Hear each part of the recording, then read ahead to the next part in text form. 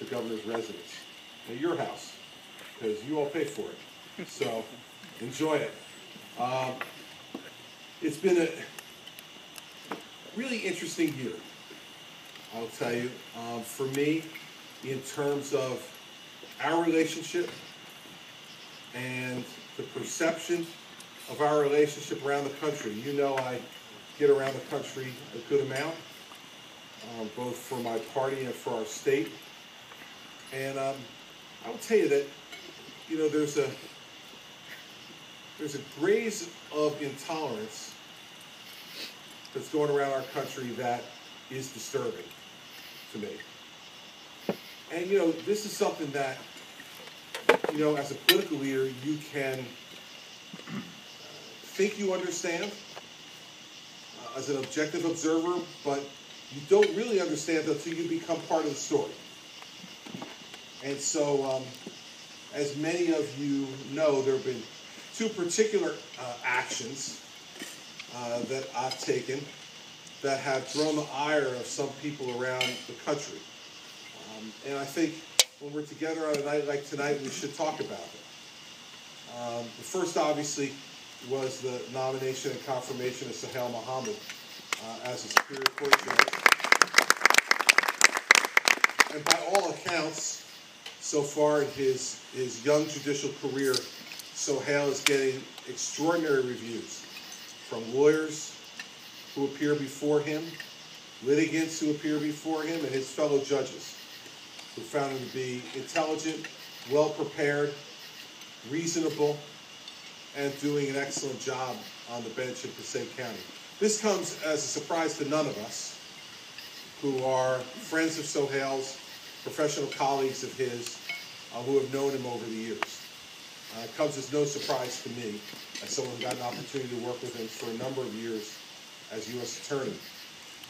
But you'll recall, and I still hear this today, of the hysteria surrounding Sohail's appointment because of the work that he did in the private practice before he became a judge, and for all of the nonsense that folks were spewing about the way he would conduct himself on the bench and all this business about Sharia law. And the fact of the matter is that these are the kind of red herrings that people put up who are bigots, who want to judge people based upon their religious beliefs, want to judge people with a broad brush, rather than be judging each individual on the basis of their own merits, their own accomplishments, and their own character. And so I'll tell you that I continue to be proud of the fact that we nominated Sohail. Continue to be proud of the fact that we fought for his nomination. I'll continue to be ashamed of the conduct of people in both parties during his confirmation hearing, but relieved that he will serve as a pioneer now, an example to dispel so many of these myths that have been passed both inside the state and around the country about someone of Sohail's background and his faith being qualified to sit on the bench and to execute the Constitution and the laws of the state in a way that's faithful to both. He's done that, and I know he'll continue to do it throughout his entire career. And then, of course, my association over the years and my kind words over the years about Imam Khatnani. And he's here tonight. Welcome, sir. Glad to have you here. Thank you. So I judge people based upon my relationship with them. And you'll all be fascinated to learn that in many publications around this country, I'm now called an Islamist. Welcome to the club. Yeah, and you know, listen, I've been called worse things, usually on the boardwalk in Seaside Heights, but you all saw my reaction to that. But, you know, the fact of the matter is that in all my interactions over the years with the Imam, he has attempted to be a force for good in his community, in our state, with law enforcement, and with those of us who have gotten to know him and work with him over the years. And so I hope that what you see is a consistent strain of conduct from me. I will judge people based upon their relationships with me and the way I observe them conduct themselves. And that's the basis upon which I'll make judgments.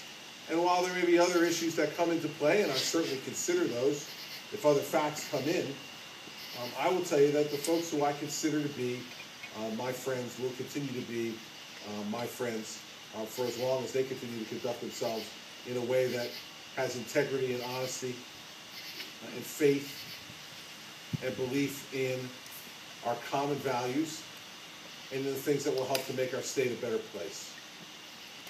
That's my job as governor, and I think that's also my responsibility as a human being, is to not judge others any more harshly because of where they're from, what their faith is, or any other outside influences.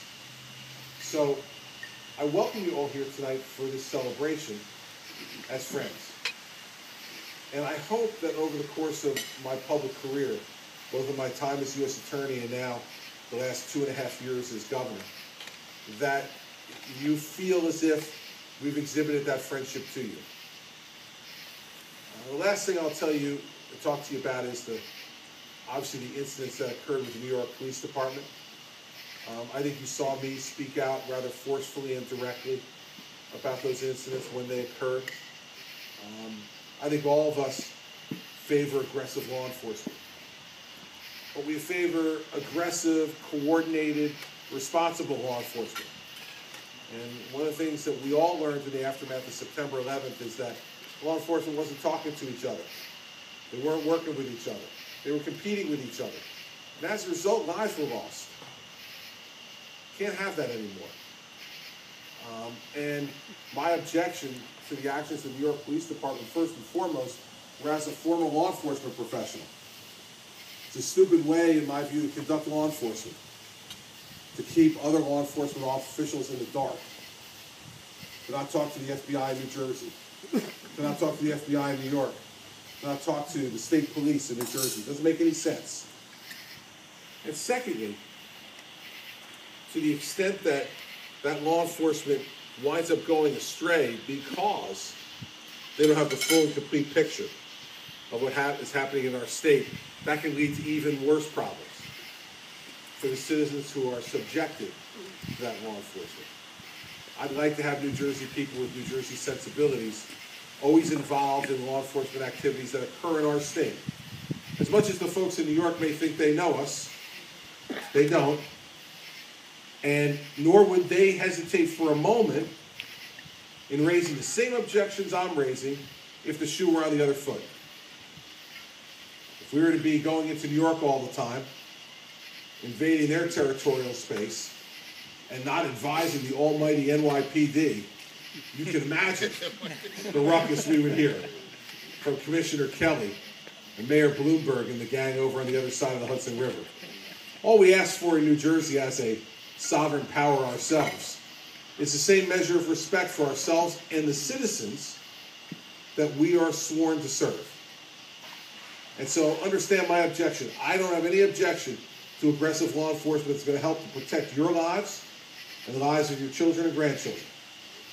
But I do have a concern about it when it's done in a way that doesn't keep everybody in the loop and doesn't then allow them to get the benefit of our knowledge and our experience with our citizens, in our state, a much more diverse state than the state of New York. So we can bring certain specialties to the table that can be helpful. And you can count on the fact that I'll continue to speak out on those things. First and foremost, because it's what I believe, and secondly, because it's right. And that's what we should all be thinking about in terms of the way we deal with each other. Is the first test should be, is what we're doing right. And secondly then, is what we're doing what we want to see done to ourselves and our family and our friends. And then third, is what we're doing helpful to our community to build a spirit of kinship and brotherhood so that people lower their suspicions and increase their faith in each other. no matter what faith you follow, it seems to me that that's a part of each one of those faiths. To have a sense within your faith of community, but to have that sense of community extend beyond your own faith to the other faiths that you interact with throughout the state. And so we need to do that for each other. And there will be times when frustrations will crop up from that. And I hope that when those frustrations crop up, that the conclusion is that we continue to talk to each other, and we continue to reason with each other, and that we don't give up on each other. Myself and this community, we have too much of a history, I contend, to give up on each other at any point over any issue. We've stood together strongly in much more difficult and challenging times than the ones we face right now. And so we need to continue to build on the successes of the past and try to fix the mistakes that happen along the way. And then there may be times when we don't agree on something. It will happen. And when we don't, we have to disagree with each other respectfully and then move on to the next topic. Because there is not any one topic, I believe, that exists between our community and your government that should be the defining issue in the relationship, given the long history that we have together. So, I welcome you here tonight. I'm glad that the weather's held up. And I'll tell you, I was in Atlantic City today on the boardwalk. It was hot. And it's much nicer, much more pleasant tonight. And I'm glad we have a more pleasant evening for you out here than it was during the day today. I was hearing that this was going to be outside tonight, and I'm like, man, I hope it cools off, because it was pretty hot during the day today. But luckily, the setting of the sun has also allowed us some relief from the heat. I wish all of you a blessed season. I wish it for you and for your families. And I hope that as we progress through the next year, we find new opportunities to work with each other. New opportunities to break down new barriers that exist in our society. I see a delegate to the Republican National Convention here. She'll be joining me in Tampa, and I'm proud to have her with us. And in all the things that we do and in the folks that we choose to associate ourselves with, I'll go back to where I started. It should always be judged on the basis of the character, the content of the character of the people, and not based on any other differences that we may have in terms of faith, in terms of ethnicity, in terms of country of origin, or other parts of our background. Should be judged based upon the content and the character of each and every one of us. And so please know that you're always welcome in this house, as long as I'm here. That there will always be a place where everyone of your faith is welcome. And that I hope you'll always find it to be a place where you're not only told you're welcome, but where you'll feel welcome. Because we know there's lots of times where we're told we're welcome in certain places, but the feel is a little different than the words.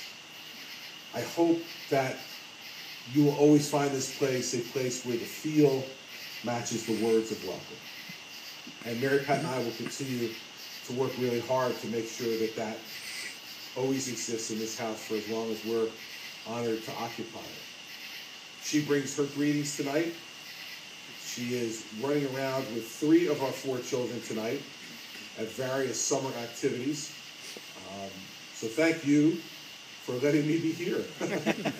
So I'm not doing the same thing. And she sends her best and her well wishes, apologizes for not being able to join us tonight. But she asked me to make sure that I tell all of you that she shares the same wishes for you that I do. Please continue to work with the folks in our administration. You have a lot of old friends in this administration from past successes. Charlie McKenna, my chief counsel. And Ed Dixon, my new chief of Homeland Security and Preparedness here as well. And so these are all folks who you've worked with before. including others in my administration, and folks that I hope you'll continue to feel comfortable working with again. Last thing I'll tell you is one small bit of business. Please continue to recommend highly qualified and interested folks for positions in our administration, whether they be inside the administration, on boards or commissions or authorities, for judicial positions or others. I continue to want to diversify the workforce in this state to make it look more like the state that it serves. And the only way to do that is if you make suggestions to me. You know your community much better than I do. If there are folks you want to continue to recommend, please do. And we'll continue to do the best we can to make sure that we place the very best of those folks in positions that both interest them and are appropriate for their experience and background. That serves them well, and it will serve the state well. So please don't hesitate to do that. We ask you, urge you to continue to do that for us. It helps me